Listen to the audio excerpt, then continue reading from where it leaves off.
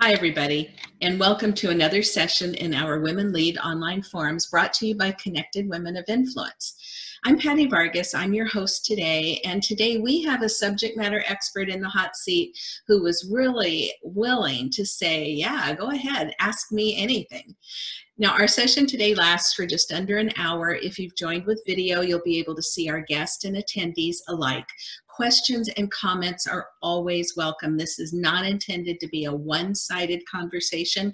It's a discussion where you are invited to ask anything that you would like to ask of our subject matter smarty pants here. And if you have something you'd like to contribute anonymously, just put it in the chat to me and I'd be happy to share it for you. So our topic today is financial smarts for women. And as we started looking at this topic, especially in light of everything that's going on right now, we wanted to take a closer look at what are some things that women ought to be considering right now. I mean, a woman's investment strategy should be based on unique realities that we face. But right now, things might need a little bit of an adjustment. And so I'm so excited to introduce today's subject matter expert, Maureen Tschopp. And let me tell you a little bit about her. So Maureen is a certified financial planner professional who works alongside her clients to obtain financial fitness by identifying their financial goals, gain understanding of what's most important to them, and then implement a holistic strategy to wealth management by looking at both sides of the balance sheet.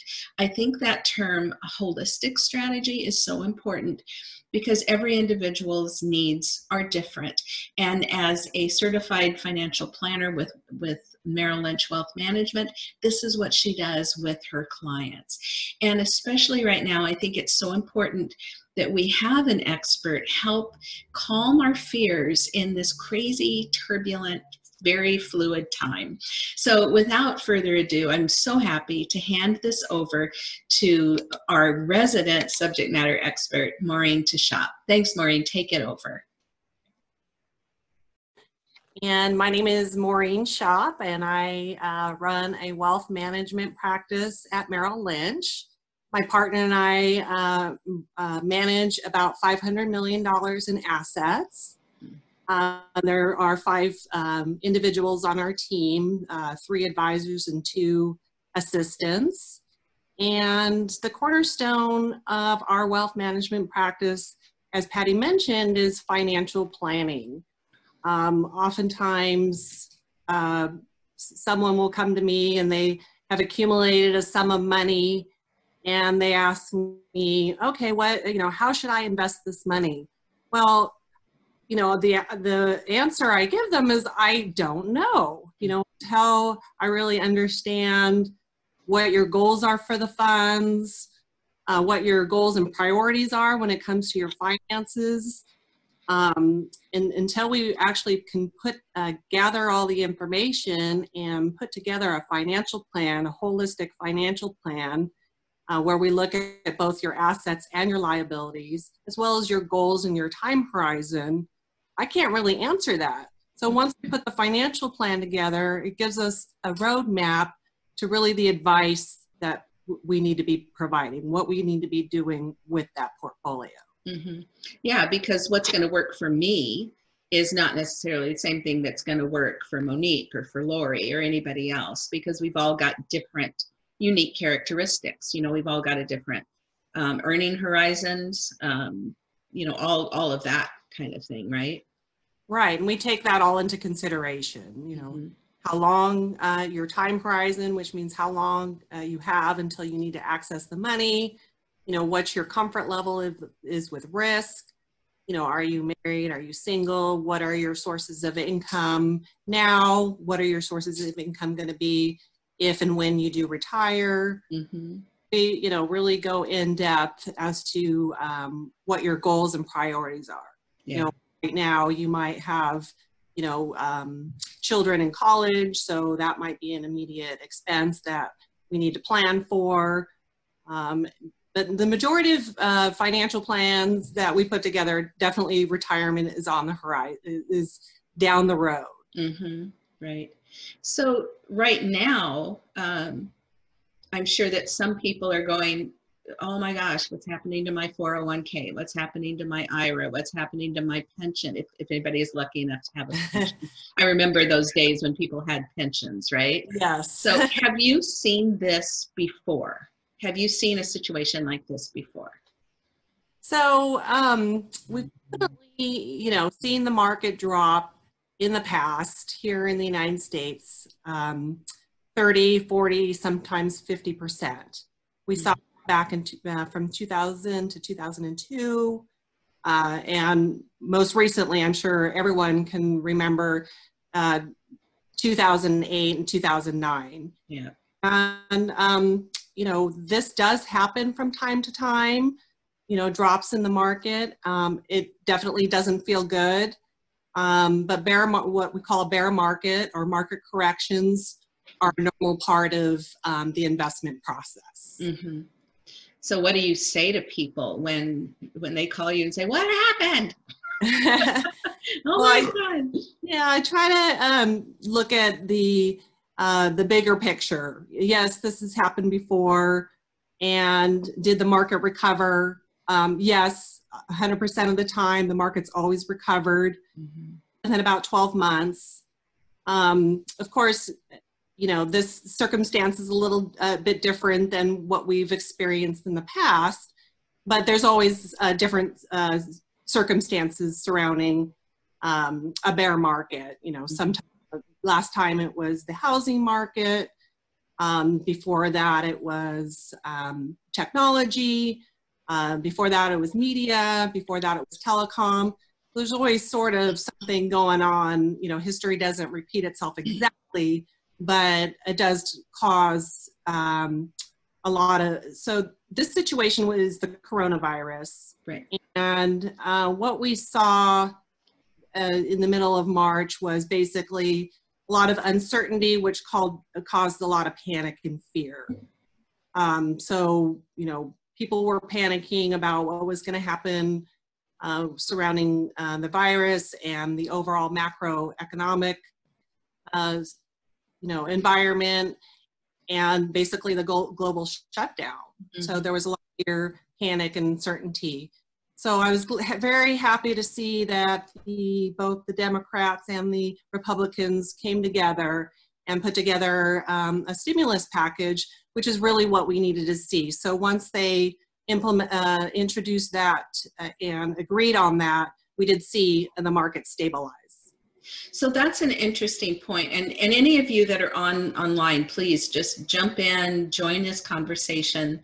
But you get this kind of a tug of war, like, oh my gosh, that's a whole ton of money. Now that's a huge debt that the country is taking on, to infuse this cash into the system, into the pipeline. Can you explain why that works, why that was the thing to do, and how do we recover from that? It is a large sum of money, but the government has unlimited tools to backstop the economy. So this is just one tool that they've used. And what they've done is, right now we're seeing an unprecedented number of unemployment claims. And no fault to any of the workers out there. They were just doing their job as they did day in and day out. And through no fault of theirs, the economy has been shut down. So the government had to step in to help, the consumer. 80% of gross domestic product is consumer consumption. So, the government definitely needed to step in, and what they've done is provided liquidity. So companies that, have payroll to meet, and so they're providing very, very low interest loans, not grants, but very easy, accessible lending to bridge the gap during this time where we've shut down the economy and nobody can go to work. And nobody's producing what we normally produce. So they've added a lot of liquidity to companies, big companies, small companies, as well as the consumer, to get some cash back into our pockets so we can continue to pay our bills, because it's a ripple effect. If we can't pay our bills, then, if you can't pay your mortgage, then the mortgage-backed securities and the investments, so it's just a ripple effect. So if they can, what they've done is been able to backstop the economy from further decline. Again, they have additional tools that they can use. It is a large sum of money. We don't know what the long-term effects will be, but this is the right thing to do to bridge this gap right now. Mm-hmm. Maureen, you said that did level out the market. I didn't realize that. So it didn't really, it just stopped the decline. Is that right? Well, what it did is put confidence back into the investor. Again, and we saw the market decline 20, 30% within several days. It was the majority of it was fear and panic of the uncertainty, but also there's now these algorithmic computers that once the market reaches a certain level, they just start selling off. So it's not even a lot of it's fear and uncertainty, but a lot of it's not even the investor selling out. It's these computer models and these algorithms that just sell out and cause. That's why we saw such a steep, sharp drop, is because these algorithms have come into play and reached certain levels, and they started the big sell-off. But yeah, to answer your question, yeah, when the Democrats and the Republicans came together as a united front and they put together the stimulus package, now there's some hope for the individual consumers, the small business owners, the big corporations. So it's definitely what we needed to see. Mm-hmm. Yeah, I didn't realize that there was actually automation that jumped into that, and then I would assume at some point there's a human interference in that to stop it, or I mean, this is not something I'm aware of at all. So how does that happen when you see that model begin to start selling off stuff? Well, then, and then it just feeds into, the individual investors making those decisions, not really looking at the long-term, not thinking long-term, looking at it very short-sighted. And that's when people start to panic. And that's when we as investors can make mistakes. So that's why it's so important to have a strategy.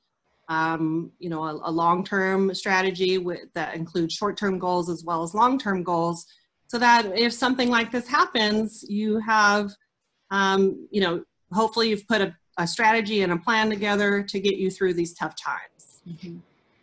So what about recovery? Like, how long do you think it takes? And this is probably a dumb question, because the answer is it depends.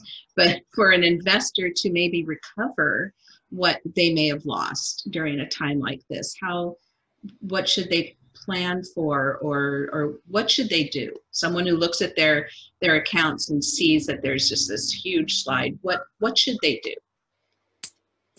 Yeah, I get that quite a bit when talking to my clients. What should they do? And there's basically the three fundamentals of investing, which is asset allocation, diversification, and rebalancing. So the first is asset allocation. What is your comfort level with risk? If you were on a scale of 1 to 5, 1 being very conservative and 5 being aggressive, if you're a 3, a moderate investor, and you see a big decline with the markets dropping, it's really best to have, if you've put together a diversified portfolio, it's best to just stay the course and ride this out, because we've seen in all market declines that the market will recover, usually within about 12 months. Now, the big question is right now with our current, current coronavirus situation is we don't know when we can start to see recovery. We are estimating second quarter of 2020 to have a negative 30% in GDP. We probably will see it flat in the third quarter of this year. And hopefully if the viruses abate and we have a little more control over the spread of the virus, and hopefully in Q4, the fourth quarter of this year, we'll start to see a little bit of recovery. And if it doesn't happen in Q4, definitely in 2021, we'll see, you know, a big recovery. So basically, you know, the advice I give my clients is, you know, you have your short-term sort of, the way I look at it is more like your buckets, your short-term buckets, your medium-term buckets, and your long-term buckets. Long-term bucket, you know, you know, depending on your time horizon, how long you're going to have until you need to access those, basically 401k, IRAs, retirement funds, SEP IRAs.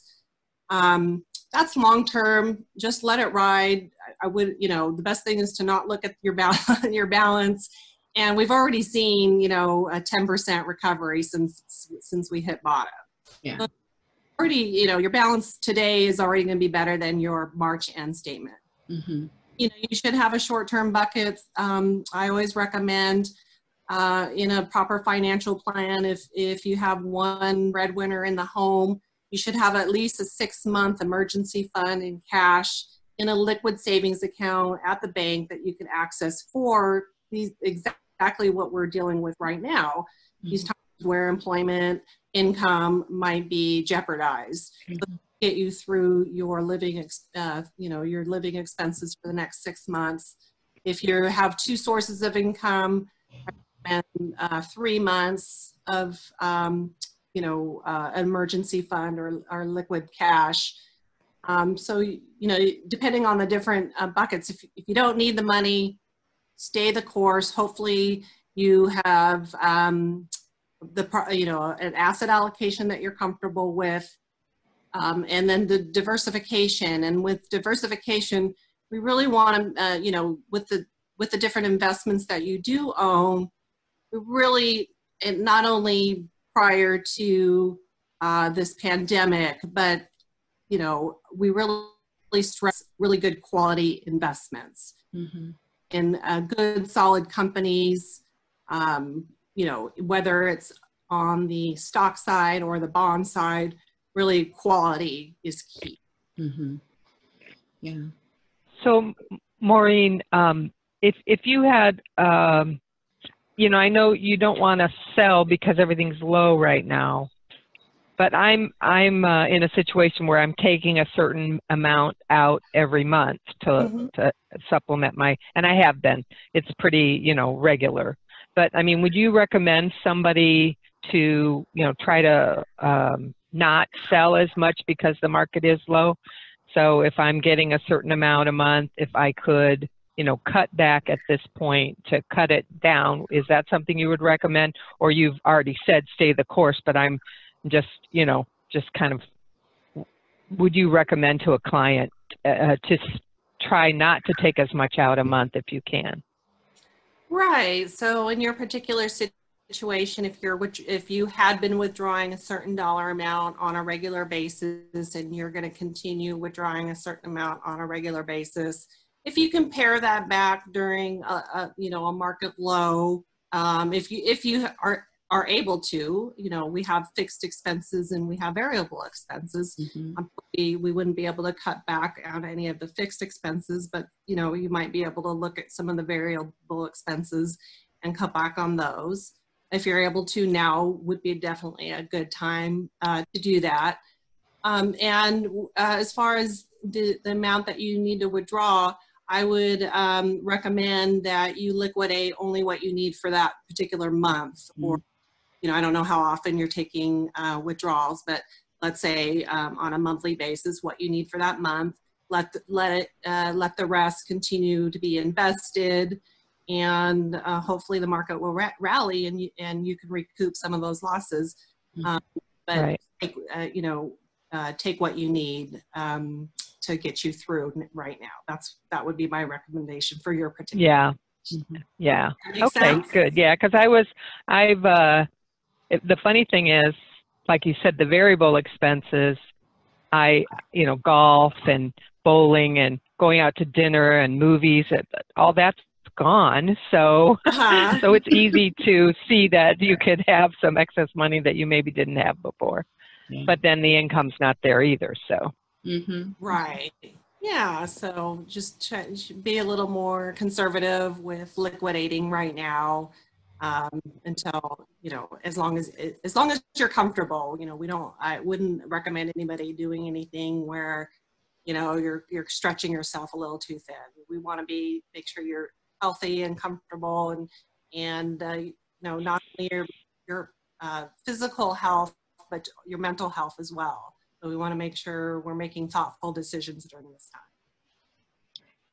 Conversely, is this a good time? Because we are, like Lori said, we're not golfing, we're not bowling, we're not going to the movies, we're not going out to eat, we're not doing any of those kinds of things. Is this a good time to maybe start investing more? Look, working with somebody about where should I be putting some more money at this point? Yeah, so with the decline in the market, it does provide a nice entry point where, investments are generally a little less expensive than they were even 2 months ago. I would go back to the total financial plan. If you have that 3 to 6 month emergency fund in cash, then anything on top of that, you're really not keeping up with inflation. So that's money that could be invested. And you want to make sure, if you have, or you're self-employed business owners, as I'm sure a lot of you are, whether you have a solo 401k, a 401k for your business and your employees, or your SEP IRA, a simple plan. There's a lot of plans for businesses. Make sure you're, if you have a little bit of extra cash flow on top of that emergency fund, make sure you're maxing out those contributions. And once you've done those two things, you've funded the emergency fund, you're maxing out whatever retirement plan you have in place, then you could take that extra spending money that you would have normally spent on eating out or golf, take that money and it would be a good time to invest in, variety of different opportunities that are going to fare well during a recession period. And also maybe there's definitely some good investments where, we call this disruptive, which is not a negative thing, but a way of doing business.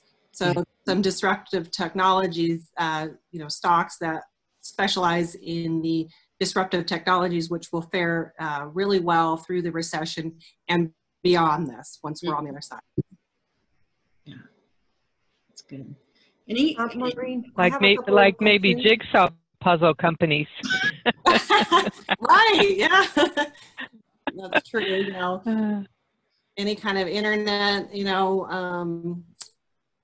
type of companies, those are doing really well right now. Consumer staples, which are, groceries and toilet paper, paper towels, those companies are going to be doing really well through this and through the recession that we're going to be. Maureen, I have a couple of questions for you. Uh-huh. So, the first one is, if I have liquid cash for the savings, where would you recommend to put it aside from just a plain savings account that you want to have liquid cash? Is there some other options that are better? That's my first question. My second question is, it might be a stupid question, so I apologize. I'm a self-employed. I'm sole proprietor. It's just me. Okay. What would you recommend? So I don't have a 401k. Okay. What would you recommend, like bare bones, where to start? Like, I have my liquid cash for savings for emergencies. That I have. Right. But aside from that, where would you recommend to start? And you sound very knowledgeable, but everything you're saying is like, it doesn't make sense to me. Like, it doesn't mean anything to me because I'm not, I feel like you only deal with big companies that are making, you know, six figures and up. So those are my two questions. Yeah. Well, so our, you know, my wealth management practice, we specialize in small business owners, individuals, and families, and retirement is an area of expertise that we have. And so for your particular situation, regarding your first question about the liquid savings, I would recommend, you know, a bank money market account. And if you're able to, you know, with a very low, we're in a very low interest rate environment, but there are money market accounts that could pay a little more yield. So, you know, you could shop around for a money market with a little bit higher yield. And then the second option would be CDs. If you have enough in a liquid savings account, what I would recommend if you're interested in purchasing CDs, because those are FDIC insured, there's basically no risk to buying a CD, would be to ladder those CDs. And what I mean by that is, let's say you had, let's say for example, you had $30,000 in a liquid savings account. So you would ladder, you would have maybe 10,000 liquid. So if you needed access to it, you have access to it right away. And maybe put 10,000 in, you know, a 1 or 2 month short-term CD if it's going to get a little bit better yield. And then another 10,000 in maybe a 6-month CD.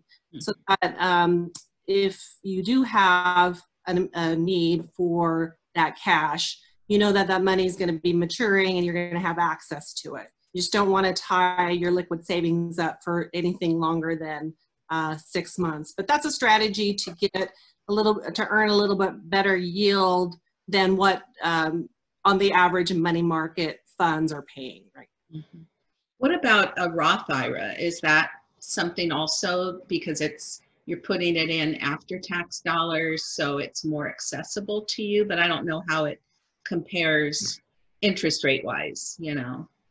Right. So the Roth IRA would be the umbrella of what type of account you would could put the money into. Mm-hmm. For 50 and under, you can put $6,000 a year, and if you're over 50, it's $7,000. So those are the same as same contribution limits as a traditional IRA. Mm-hmm. Now, the caveat with the Roth IRA is there's income limitations. So depending on what your adjusted gross income is, you could, you know, it depends on whether you can put money into a Roth. Now, if you are eligible to fund a Roth IRA, you can fund a Roth IRA in many different instruments. And what I mean by that is you can open a Roth IRA at the bank and put it into a CD, which is very safe.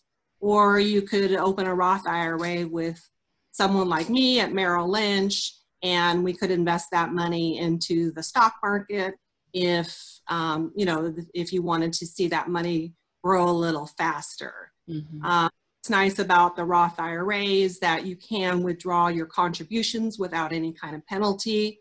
You do have to wait till 59 and a half to to get the earnings. Otherwise, you get penalized, just like a traditional IRA, mm-hmm. 10% penalty, but it's only on the earnings. Yeah, so that is a flexible way to fund retirement with some liquid cash, as long as you fall within those income requirements. Mm-hmm. And then I think, Monique, you had another question about what specifically for sole proprietor options you have if you had extra cash on top of your liquid savings account to start a retirement plan for you and for your business. you have a couple different options. There's, first of all, the traditional IRA, which again, if you're 50 and under, it's $6,000 a year, and over 50, you can contribute $7,000. And again, you have options. You could do it at a bank, very conservative CDs type of thing, or you could also take that traditional IRA and invest it in the market. Mm-hmm. The next step up would be what we call a SEP IRA. And the SEP IRA is nice because you have much higher limits. Depending on your income, you can contribute up to $52,000 or 25% of your adjusted gross income into a SEP IRA. And again, the SEP can be, you can open it up at a bank, very conservative, and have it stay very conservative as far as investments, or you can open it up with a broker and invest that money for the long term in the stock market. Mm-hmm. Good questions. Yeah, so Monique, if you ever want to one-on-one, have a discussion, I'd be more than happy to talk to you about your particular situation offline. Okay? Oh, thank you. You know, when life goes back to normal, and it will, what are some of those unique differences or challenges, I guess, that women face as versus what men face in investing? Right. So women definitely have different challenges than men do. First and foremost, women will most likely leave the workplace to either for their children, take care of their children, maybe take care of a spouse or take care of their aging parents. Mm-hmm. Sometimes we see just in general, women would take time out of the workforce, which there is what we call a wealth gap due to that, because when we step out of the workforce, the time between the time we leave the workforce and go back, our earnings potential probably has declined during that time, and especially the longer the duration, the more effect it would have on your earning ability. Right. But also your ability to save during that time. If you're working for a company, during that time you take that gap from employment, you're not contributing to 401k, and you're not taking advantage of the match that the company provides. Mm-hmm. As well as if you're self-employed, you might not be saving as much for retirement. So there is a little bit of a wealth gap between men and women. Mm-hmm. And what we're seeing though with the millennial generation is the income gap is getting smaller and smaller. So that's definitely, we're moving in the right direction. I do believe we still have quite a ways to go. Yeah. Another challenge women face is, we tend to live longer. So we have longevity. So planning for longevity is really important as an overall financial plan. Mm-hmm. So yeah, we definitely face some challenges that are probably different than our male counterparts. Yay. Just more good news, right? So any other questions that y'all have? Well, we've got Maureen here with us, and I think that this is such a turbulent time. It really is, and everybody is saying that, but it really is. And I remember back in 2008 and 2009, and the number of people that had to postpone retirement because of what had happened to their portfolio, or who retired and came back into the workforce. So I think any of us that remember that with great clarity, because it wasn't that long ago, can rightly feel a little trepidation right now. So it's really helpful just to talk through this with someone who has been through these ups and downs and has weathered it and has seeing what can happen in the market. Right. Yeah. And women, it's an interesting, women right now, the biggest transfer of wealth in the amount of about $2 trillion will be transferred to women. And so what we found is that women often don't feel that financial institutions have really catered to women, but we're making a change. We're really, I myself being a woman, I really enjoy the education piece. I really try to educate not only my clients, but women in general on finances and investing. Mm-hmm. So I think with providing education to women, women will be more confident in their ability to manage money, because like I said, the transfer of wealth will be to women. So it's a great opportunity to really understand what options are there and how to put together, a proper financial plan to get you to meet the goals when it comes to your finances. Yeah. Good.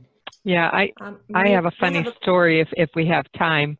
I started to work for IBM in '87, and we had, I think it was June of '87, so I'm now giving away my age, but IBM was really good about, just in men and women, of course, educating us on, planning for, even though I was quite young, it was like, okay, you need to plan for your retirement and things like that. But anyway, we had an option to get into an employee stock purchase plan. And my current manager when I started didn't think that, he thought I had to be there a year before I could start buying. And I went to an employee orientation in October of '87, and they told me then, no, you're hired by July 1st, you get to start right away. So I filled out the paperwork while I was there. We had the big crash of the market in October of '87. So by the time my paperwork went in, everything was way down. When I started buying, I was buying at the lowest price the stock had been in some unbelievable number of years. So I guess if we could plan to start, if you're at that point in your life to start getting into the market, then maybe January of 2021 might be the time to get in, right? Yeah. Oh, that's great. I love that. I love that story. Yeah. Or now. Maybe now is a good time to get in, Yeah. Everything's low. Yeah. Yep. Buy that internet stock now. Maureen. Go ahead, Monique. So, Maureen, I have a couple more questions for you. Uh-huh. Common mistake that you see that women do when they're investing and that men don't do. What is the common mistake that you see? That's a good question. Yeah, that is a good question. When the common mistake is, I'm going to have a little plug here, is really trying to do it yourself. A lot of women, want to do it themselves, and really to hire a professional to take care of your investments. We're looking at professionals looking at the markets on a day-to-day basis. We're getting knowledge from our global analysts from all over the world. So hiring somebody to help you put together a financial plan, manage your investments, really takes the burden off your plate, because I know all of you as business owners, you're busy running your practice. So, running, your investments and having a budget and paying your bills, that's a full-time job. So, partnering with an investment professional, I would say would be probably the best thing you could do.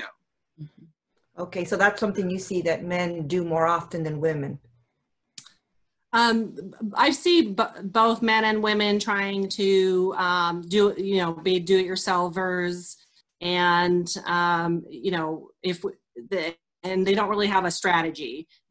So having a strategy, having goals, and having a plan that you review on a regular basis as life changes, markets change, then we can adjust accordingly. Mm-hmm. If you're if you're meeting your goals, then we don't have to be as aggressive with your portfolio. But if you're not on target to meet your goals, then we either have to save more, we can take on maybe a little more risk with the portfolio, or you may have to work longer. So having a plan in place. The way I look at a financial plan is almost like a GPS. And I know that sounds corny, but you're driving, let's say, from here to Los Angeles to go see a Lakers game back in the old days when, you could, we were doing those types of things, and you hit traffic. Well, so you have to take a little bit of a detour, and, you eventually get there, but you've, had to adjust the path that you were on. Well, it's the same thing with a financial plan. You want to get from point A to point B. Oftentimes there's roadblocks in your way, market corrections, maybe your change in income. So changes, whether they're from yourself or from things that are beyond your control, such as the market, then we make those adjustments. So definitely having a financial professional helping you, guide you through it, then you're going to see a lot more success being able to meet those financial goals of yours. Okay. And my second question is, what is the smallest amount a person or female can come in to work with an investor like yourself and say, this is what I have, what can we do with it? What's the lowest amount you work with? Good question. So Did you guys hear what I? Yeah, so I do work in a team environment, and I do have, Merrill Lynch, basically our threshold is $250,000 in investable assets and above. And how we get to the $250,000, let's say it's a husband and wife has 125,000, husband has 125,000, that makes, eligible, 250,000 combined, then that couple would be eligible to work with myself. But I do have a teammate who specializes in the sub 250 space. So really any dollar amount, as little as $1,000, can get you started in the investment arena with Lynch. And that's with Merrill Lynch, or is that something you have on the side? We have a platform called Merrill Edge, and so Merrill Edge, they specialize in the sub 250 space. But I do have a teammate on my team who specializes in those types of accounts for individuals who are just getting started into investing. Some of maybe younger individuals, or if you're just starting out, we definitely have those resources available, and they're very cost effective. Mm-hmm. Thank you. Oh, my pleasure. Thank you for the questions. Any other questions that folks have for Maureen? This is our chance to pick her brain. What do we do? What would be your final words of wisdom, to us? So going into prior to this pandemic, and when we started the year off in the beginning of 2020, so the fundamentals were strong. So since 2008, companies have shored up their balance sheets. Banks have higher reserve requirements than they did prior to 2008. So fundamentals were really strong. We had a very low unemployment rate, interest rates at our all-time low. So buying a home, you can borrow money very inexpensively. Mm-hmm. Millennials are starting to get married and form households, so that's going to be very good for the economy moving forward. As they form households, they'll be buying homes, and all the durable goods that go into home purchasing, refrigerators, washer and dryers, cars, and then of course they'll be forming families. So so the economy, the fundamental portion of the economy was very strong going into prior to this pandemic. And so it was very different. So that it was different than 2008, where that was excess, a lot of bloated. Yeah. Right. So that's not what we're dealing with now. We're dealing with a black swan macro event that is a global shutdown of production, and it's a little unprecedented. We haven't seen this, but as soon as we get an abatement of the virus, which we're really starting to see a little bit a glimpse of light at the end of the tunnel now, and it's probably going to be a rough ride in the second quarter, maybe into third quarter. But once we get past this, then because the fundamentals were strong going into this, we're going to come out and everything will be fine. It's a little scary right now, but we are all in this together. The government is willing to do whatever it takes to backstop the economy. So, just hang in there and take care of your health, both physically, mentally, and, stay the course. Don't panic. Don't make irrational decisions right now. Think of the long term. And once we get past this, we'll all look on this, and I'm sure we'll all have learned quite a bit and grown quite a bit in different ways we never imagined. So, I remain I'm a constant optimist. I'm always very optimistic. So even in the investment realm, I remain very optimistic because things will get improve, and hopefully we'll get life back to normal, which I don't know if we'll ever see anything. It'll be a new normal. It'll be definitely looking different than what we were experiencing prior to this pandemic. Yeah. Good. All right. Any last questions from anybody? This has been super informative, and I think it's been very encouraging, and the sky isn't falling. and we will recover from this as we have in other times before. So I really want to thank you, Maureen, for taking the time. I want to thank everybody that joined us live and everybody that will listen to this in the replay as well. Be sure and share it with your friends. If they're feeling nervous, say, oh man, you should have heard this brilliant woman that I heard today speak about the markets and what we've what value we really have, what we've learned over the past, and how that's going to see us through this time. So thank you again, Maureen. Thanks to all of you for joining me. Thanks for your great questions. And I look forward to seeing you all again. Thank you, guys. On another future Ask Me Anything. Take care. See you next time. Yeah, thank you everyone for joining, and thank you, Patty, for having me.